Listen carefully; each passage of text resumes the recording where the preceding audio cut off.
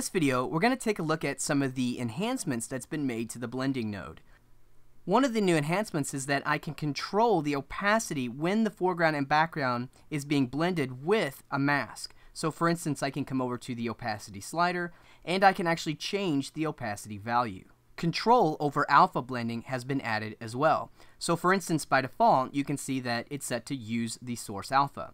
However, I can change this to ignore the alpha, straight alpha blending, or pre-multiplied alpha blending, which is only going to work in the copy blending mode.